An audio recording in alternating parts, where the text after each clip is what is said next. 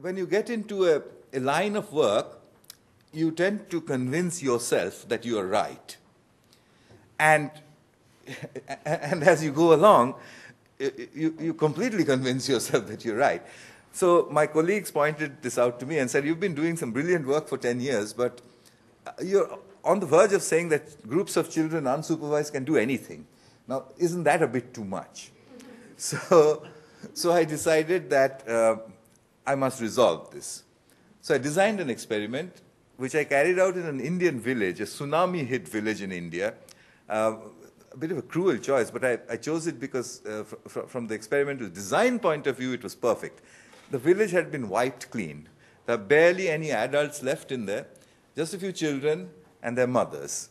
All fisher folk, Tamil-speaking children. They don't know any English whatsoever.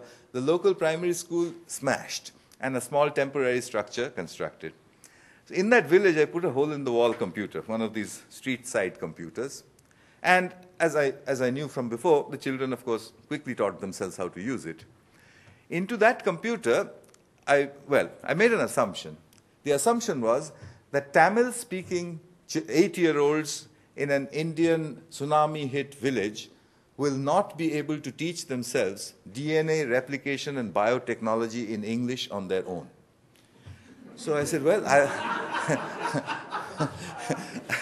I said, I will now illustrate the limits to this kind of learning. And yes, it will be a ridiculous experiment, but I'll come back and say they got a 0 in their pre-test, they got a 0 in their post-test. They can't do this. They need teachers to do this.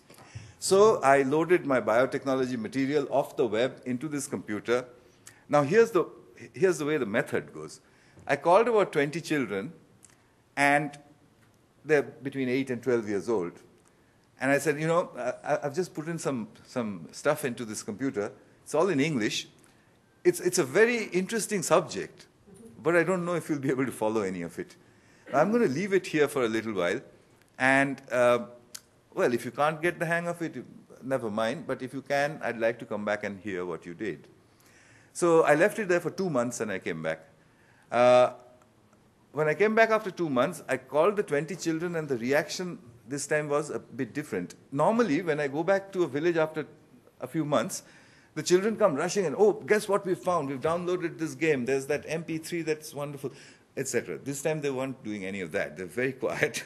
They came and sat down in a classroom, and I said, well, did you look at the thing that I had put on the computer? They said, yes. And did you understand anything? They said, no, nothing. So, well, there it goes. So I said, well, so what did you do? You kind of looked at it and didn't follow anything? So then they said, no, we looked at it every day. So now that was, thank God somebody said that, because that gave me a clue. I said, you didn't understand a word of what you were looking at, and for 2 months you looked at this every day. So upon which a 12-year-old girl raised her hand, and she said, I'll tell you sort of a literal translation. She said, apart from the fact that improper replication of the DNA molecule causes genetic disease, we've understood nothing else.